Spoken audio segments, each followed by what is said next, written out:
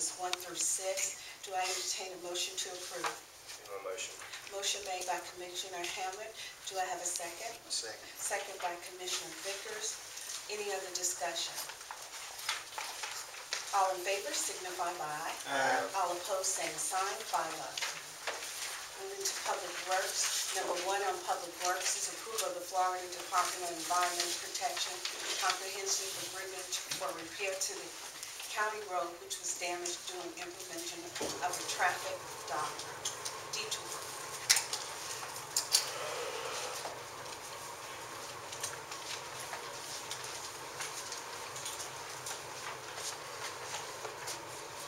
During the summer of 2010, I guess from July through December, the Department of Environmental Protection and the Fortis Group did some petroleum cleanup on the station at the corner of 221 and 90 in Greenville.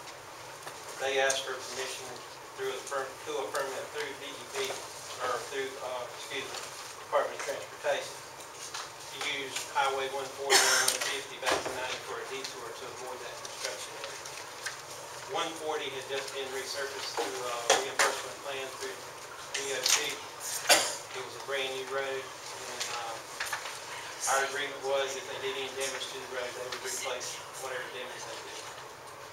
After everything was through, DOT contacted us, wanted to know what damage we had. We went out and made some measurements, took some photos, and sent to them what we wanted repaired.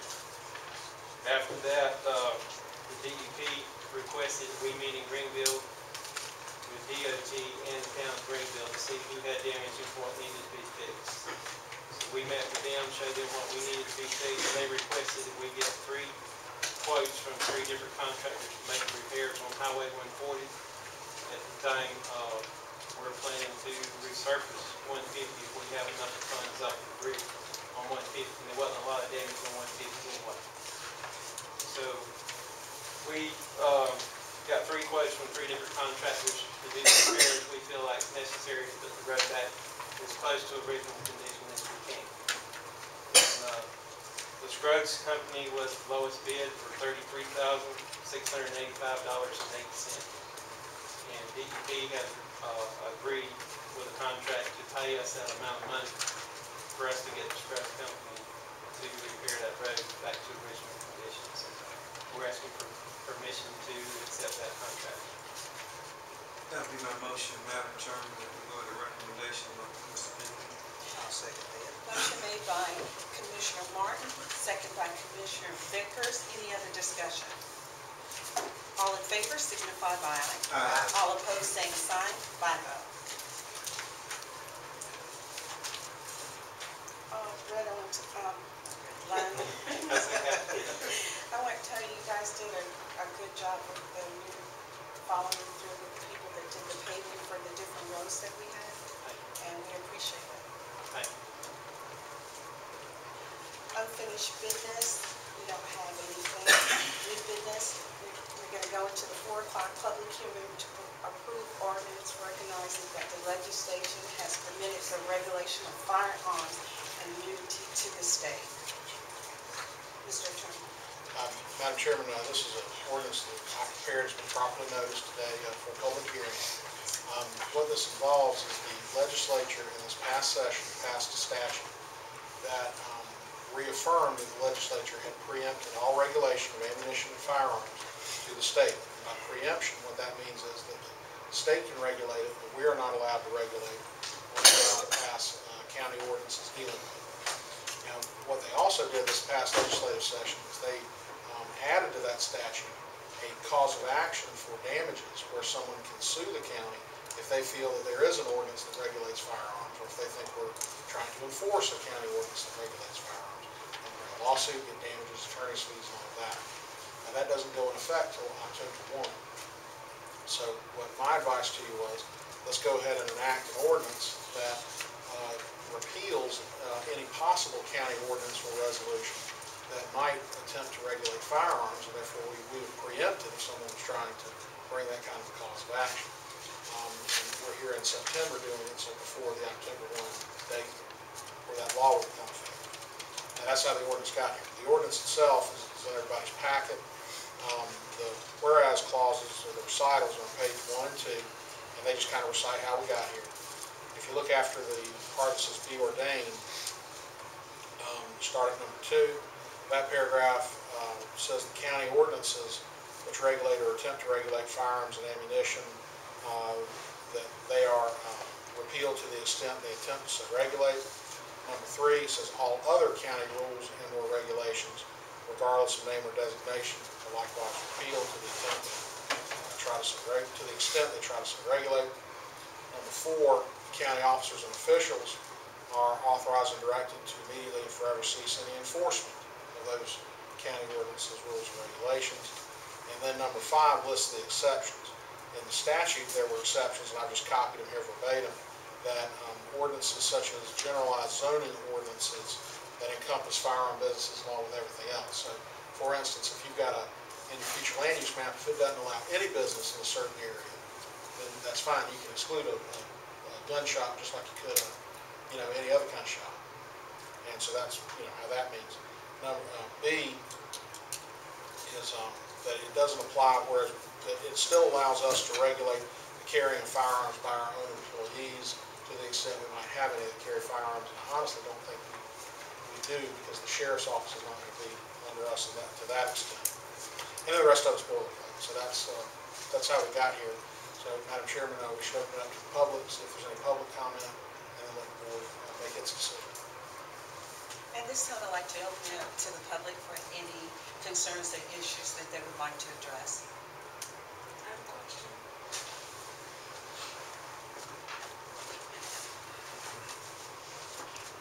I understand what's happening, and it's a protection. My question has to do with the ability of the county, for example, to insist on checking in the purchase. Is that only federal law? Do we have to wait for state law? And the thing that concerns me is anyone being able to buy a gun, not just people who don't have a mental problem or don't have drug addiction, don't have a criminal record. So and I'm not sure if the state is very careful about this sort of thing. So does this mean the county has no power to do any regulation about the purchase and registration and checking with the federal database on sales? Businesses are already required to do that. For instance, if I have a rifle, let's say, and I go pawn it, they don't check you when you put the rifle in there, but if you go try to take it back, they have to run your name and make sure you don't have a felony and those types of things. That's already being done, and that's not due to any county regulation. That's federal and state. And the enforcement of that is done by our local police? Yes, and this ordinance doesn't affect their ability to enforce state and federal laws. They can do that right now no matter what we do. All this is saying is that we're repealing any ordinances that might attempt to regulate in those areas where the legislature's told us we're not allowed to regulate. I think that's great protection. And I like the assurance that any gun transaction, particularly roadside sales by individuals, and that's not even federal law yet, but possibly Madison County could require that any sales between individuals that is, for example, like a roadside sale, which I have seen, not here, but other places, would also have to be checked. We could make some kind of control over that. Well, this ordinance doesn't do that. I'd have to investigate. We're free to do that, though. I would think probably not, because this statute is saying it prohibits our regulation of firearms or ammunition sales, exchanges, et cetera, et cetera. So. I keep hoping. Okay.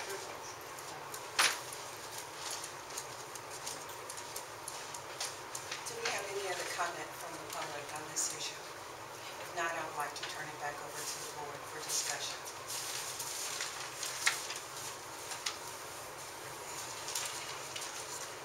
And the motion's in order. Be my motion to approve this ordinance. Motion made by Commissioner Hamlin, second by Commissioner Vickers to approve the ordinance. Any other discussion? All in favor signify by aye. Aye. All opposed, the same sign. 4.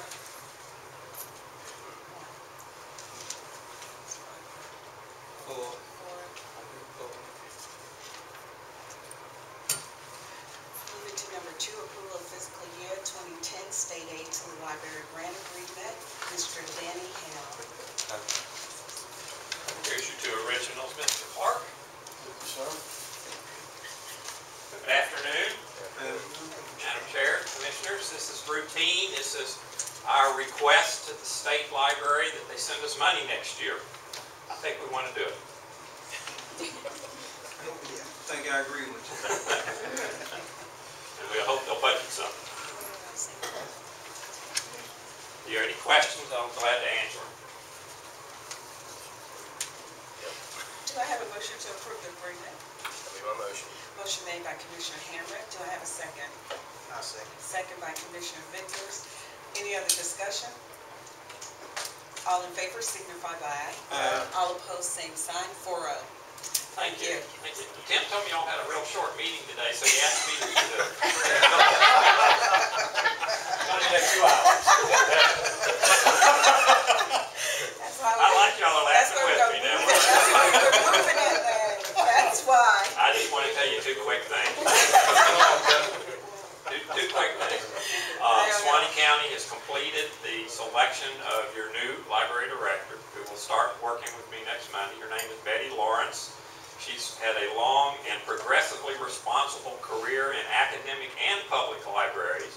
She's actually from O'Brien, Florida, and is a graduate of the old O'Brien High School in Suwannee County. Went to Tuskegee, got her undergraduate degree, got her master's degree from Case Western, and has worked in Florida, Georgia, Denver, and New York. And actually, she's coming to us from Rochester, New York, as the senior assistant director of that library system up there, and coming back home to live on the family farm and finish her career. And she'll be working with me for 5 weeks, and we'll bring her over here and let y'all visit with her and get to know her. I'm extremely pleased. I've been nervous about what was going to happen here. We were very aggressive in getting applicants from all over the nation. We had 29 applicants from as far away as Texas and California, New York, North Carolina, Tennessee, Georgia, Florida, and we had a very good pool, and she knocked their socks off over there. 5-0, very quickly. They did their interviews, and they said, it's Betty. And she agreed to come. She took a salary reduction, rather significant, to come back home to run the Suwannee River Regional Library System. Tried to make that short. It's a great story, too, I think. The other thing I wanted to let you know is, we belong to a co-op of libraries all over North Florida. We call it Nephlin. You've heard me speak of it. There's 540 public, academic. North Florida Community College belongs to it. Madison High School belongs to it. And it's a co-op. And we get training through them. It costs us $900 a year to belong. And last year I went to the annual meeting, and we received the Making the Most of Nephlin Continuing Education Award for the Suwannee River Regional Library, which we have received in other times past. In other words, we got the biggest bang for the buck. We got $31,000 worth of training for $900. 67 visits to their co-op training lab in Orange Park, and 159 online webinars. We're not having to do as much traveling now because we can do so much training through webinars. We only have 2 professional librarians out of the 65 people that work. Most of our staff don't know a thing about libraries when they come to us. This is where they learn. So we're proud of this, and hope you're proud of it too, because your citizens, your people, and your citizens are getting good library service because we're able to take advantage of this. So that's it. Any questions? We appreciate it, Dan. Okay. Can you make a copy of that, I'll send you one. that award? Sure. I'll send it to you. Okay. Sure. Be glad to. Okay. Thank you, guys. Gals. Thank you. Appreciate it. Appreciate you, Danny.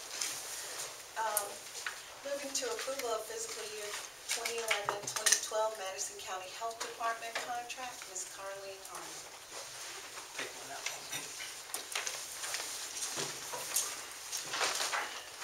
So we've included in your packets the 2011-2012 contract between the State of Florida Department of Health and the County, and also the fee schedule and the resolution for this coming year.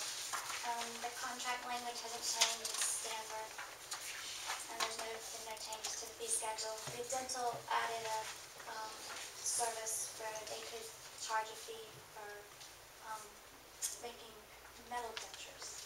As opposed to ceramic. I just had one question. I have gotten some calls from some providers as far as schools and also childcare centers. They're being charged $150 for an inspection, environmental inspection. Okay. Explain that to me, please, so I can explain it to them. Yeah, I don't know offhand which ones are statutory fees. I can look it up and find out and get back with you. Would you Tell please? Would you please? Yes, ma'am. I appreciate that And you because, said it was childcare? yes, for environmental, and it's $150. And when they come out, apparently what they do is just check the yard and things of that nature. Most of them are very small business owners, and that's pretty steep for them. Okay. So if you can get back with me and let me know some clarity on that. Okay. All right, whether it's state mandated or how is it done, okay? Okay, yes, ma'am.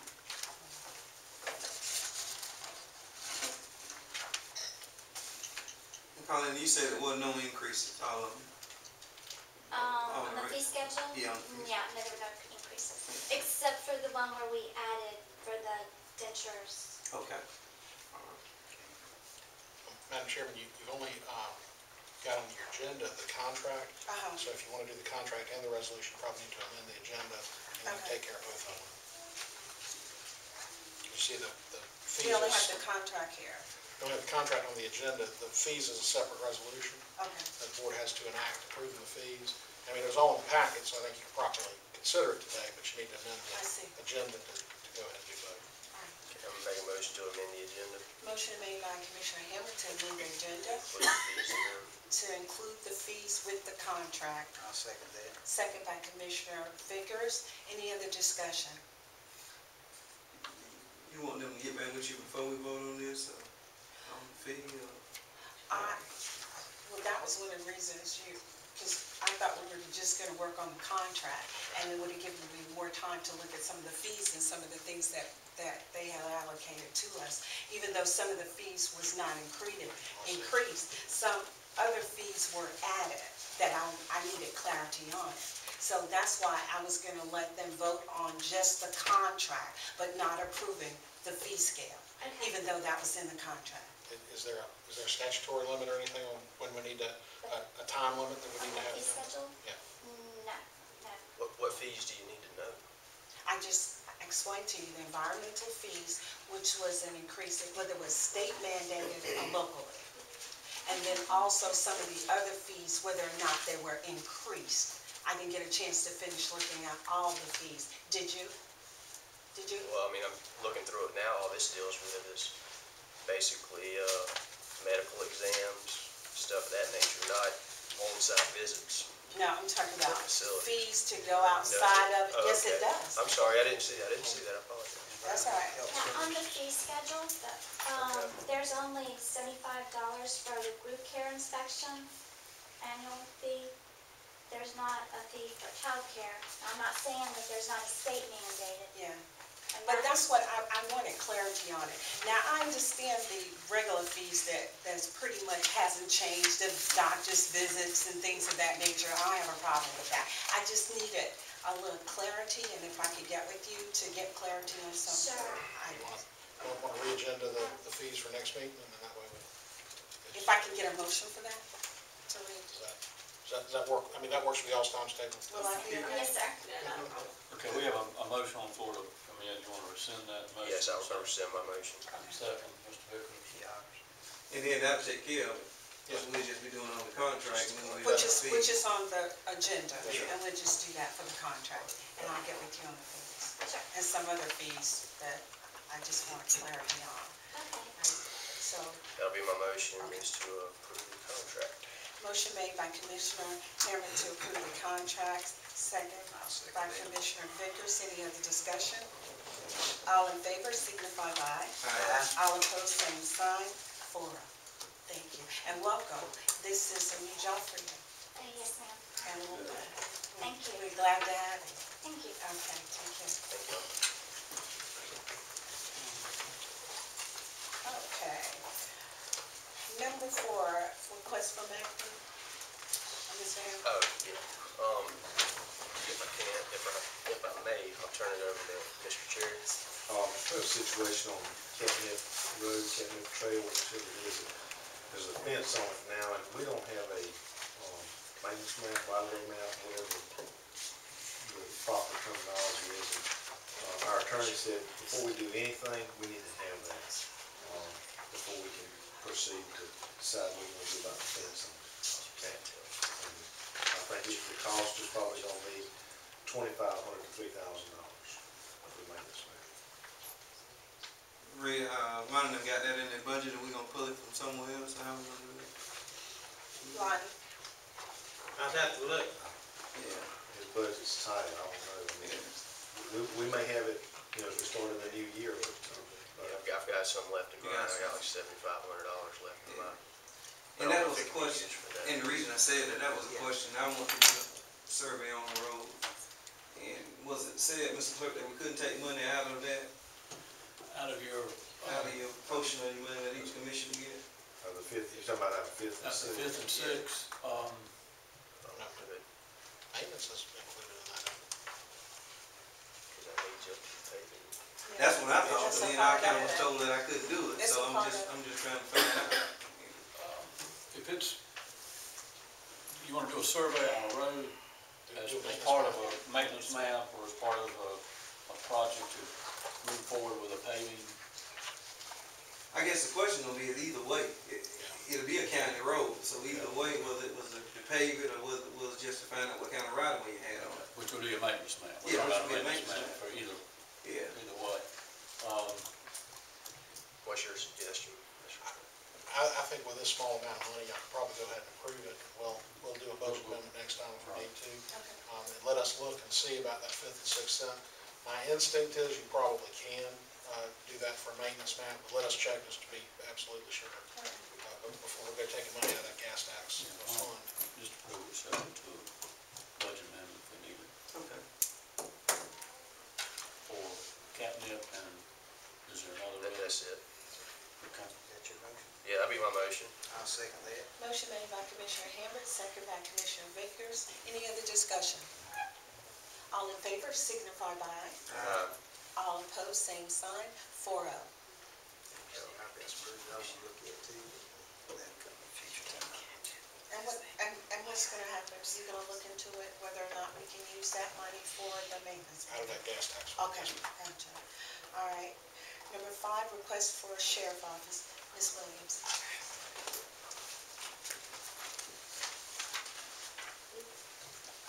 Good afternoon. Yes, sirs. My reasons for attempting to move to the new building, first of all, it'll be more space for us. You can really see that we'll need space when it's time for election. Now you see that we're preparing for the 2012 election cycle, and we're stumbling and walking over each other's feet, trying to make sure we prepare everything and lay everything out. Also, better protection of equipment from the weather. And what I mean by that, if we were able to get that new building, we were able to use the garage and park in the garage, especially whenever it's raining, taking our equipment in and out. The equipment is very costly, being that we will be purchasing new equipment to meet the ADA compliance. We'll be probably spending around $300,000 to $400,000. And I would hate to put the equipment in jeopardy by putting it in the rain or that kind of stuff. Also, the equipment will be more secure because it be in one location. At this time, it is secure, but I would feel more comfortable, me, myself, having it up under my lock and key at all times, my lock and key. Now we have it stored upstairs, and upstairs is not the best, but it is the best that we have at this time. So if we were able to be in one location with all my equipment up under my eyes, I would feel more comfortable. Increased safety, and the reason why I say more safety, better safety because the space is an issue, and whenever we're tripping over, each other's feet, or tripping over, things in the office that's on the floor trying to prepare, sometimes you get individuals, they want to sue, or, they want to, go out on medical leave, so I don't want that to happen. Also, during the election cycle, whenever we have the canvassing board in, if we're able to have a canvassing board in that one big room in the